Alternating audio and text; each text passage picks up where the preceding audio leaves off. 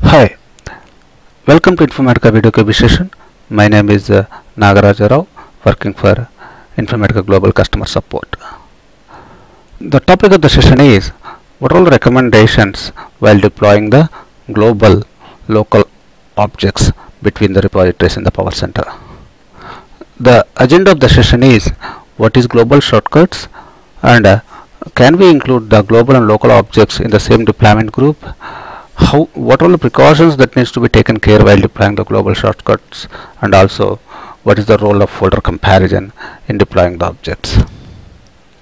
What is global shortcut? Global shortcut is a shortcut which is pointing to the shared objects in the global repository. What is local shortcut? Local shortcut is a shortcut which is pointing to the objects in the same repository which is present in the shared folder. Can we include a global and local objects in the same deployment group? It is not possible to include the global and local objects in the same deployment group because the deployment group is a part of a single repository. We cannot able to include the objects from two different repositories into one single deployment group. We need to create a separate deployment group in each of the repository, and then we need to migrate the objects. Let me go to the demonstration. Now this is my local repository and this is my global repository, and this is my target repository where I don't have any global and local repository model. I have only one target repository, but in my source environment I have two repositories, global and local repository. In my local repository I have a mapping shortcuts that are pointing to the objects in my global repository. Now when I want to migrate such objects, what are all the precautions that needs to take? Let me first migrate this deployment group into my target environment and then show you what the issues I will come across. Now actually the process is doing the folder comparison. Why do we need the folder comparison? Is it mandatory when we are migrating the objects across the environments? Yes, it is mandatory to do the folder comparison when we are migrating the objects. If we don't do the folder comparison, what could have been happen?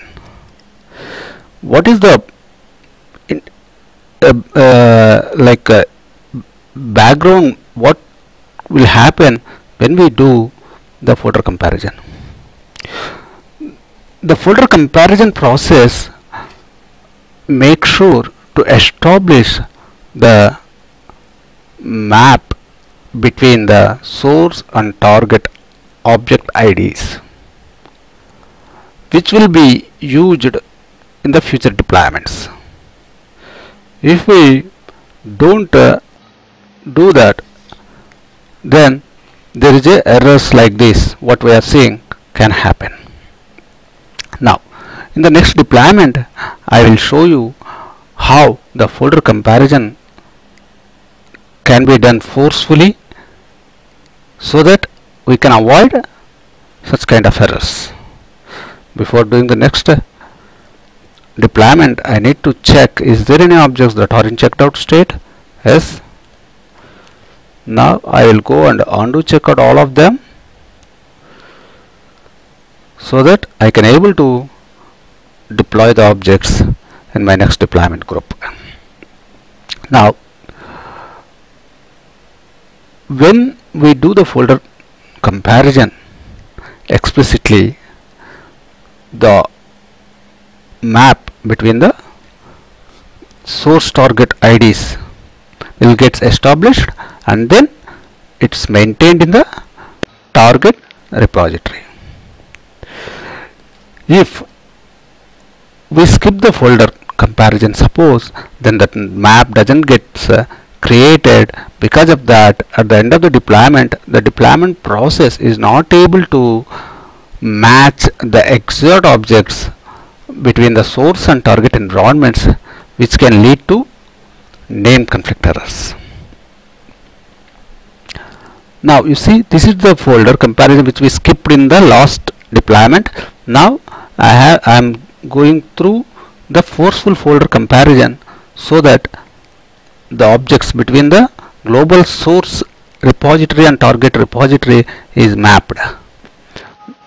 Now this time let me see whether my deployment will complete successfully or not.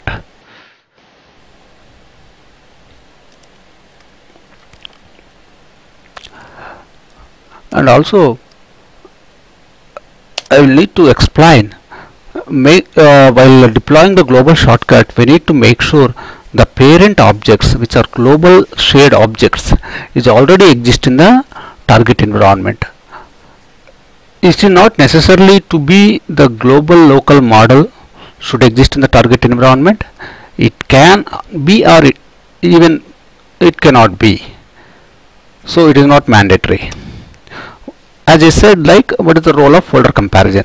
And skipping the folder comparison can also lead to metadata inconsistencies.